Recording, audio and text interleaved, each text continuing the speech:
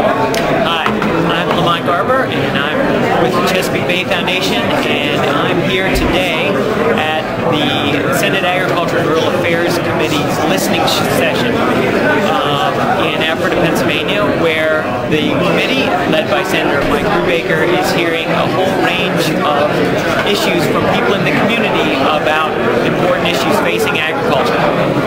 I'm here today to talk to the committee about the Resource Enhancement and Protection Act, which is a proposal that is soon to be before the House and the Senate. Senator Brubaker is a supporter of that legislation, as is Senator Pate. And on the House side, Representative Stern and Representative Daley are also supporting that, along with many other co-sponsors. In a nutshell, REAP would provide tax credits to help farmers and businesses that work with farmers implement best management practices on key parts of the farm that provide for tremendous water quality improvements.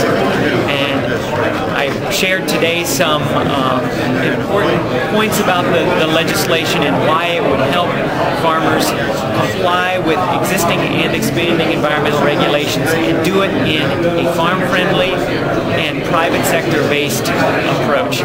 So we heard very many other presenters today talk about the need for that, and we believe REAP would really help that situation. The other thing that I shared with the committee in written testimony is that the federal government has an important role to play as well, and that role is to provide much needed conservation funding assistance to Pennsylvania and states surrounding the Chesapeake Bay, all of which receive much less support from the federal government in terms of farm assistance than many other states, most other states in the country.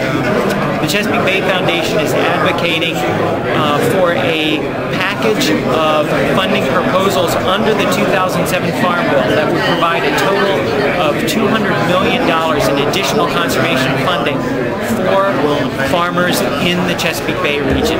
And we will be supporting that proposal in the coming months and talking to our congressional and senatorial policy leaders in Washington to achieve that goal. So I'm happy to be here, and we're looking forward to an exciting new session in the House and the Senate. Thanks.